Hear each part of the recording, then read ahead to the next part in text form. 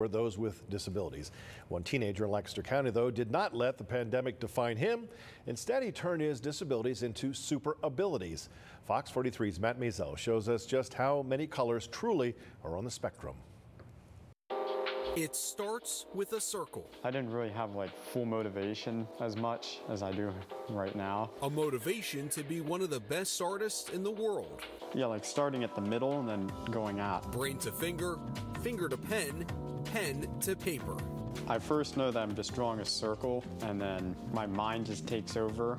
No one truly knows what Joseph Roach is thinking. It feels like there's somebody else in my head who gives me an idea of another piece. Roach is a 16-year-old abstract art prodigy at Mannheim Central in Lancaster County. When he's drawing, everything seems to slow down. Getting to this point, though, has been a whirlwind. We knew something was going on, but he went to diagnostic kindergarten probably around 4.5, 5, and that's when he was diagnosed with the autism. Joseph's mom, Carol, says Joseph also had ADHD and a hearing impairment. When he was born, he was considered a miracle baby. The umbilical cord was wrapped around his neck. The early years weren't easy, but the love never wavered, and Joseph's picture started to become clearer. It is like a metaphor. The middle, and it just grows. Expanding it, kind of like the Big Bang. And like the Big Bang was to the universe, Joseph's mind started bursting with colors, lines, swirls, oils. At the age of 12, he discovered art thanks to his middle school teacher. By the time he turned 15, it all came into focus, and Joseph Roach was reborn into JJ Roach. JJ is focused, driven, and as his art curator April Koppenhaver describes him, genius. Carol, his mom, called me and said my son has some pieces of art that we would like to have a professional review. April is the owner of the Mulberry Art Studio in Lancaster. When she first saw JJ's work a year ago, she says it was so impressive they scheduled a showing for a few months later.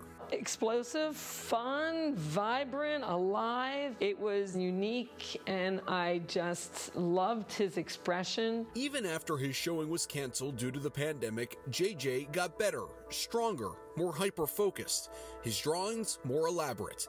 This April 2nd, he'll have his showing at the Mulberry Art Studio. Almost 1 year to the day it was taken from him. Art has given him a meaning and a focus for his life. It's given him people that tell him that he's doing something good. And as long as there's a pen and paper nearby, there's no telling just how far this beautiful mind will go. Without art, I think we'd be a little lost and fearing for the future for him. And now I'm not fearing. I don't fear, because I know.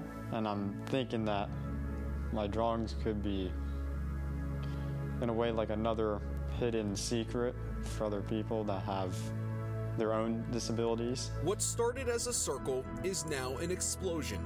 No longer defined by disabilities, all JJ Roach has are super abilities.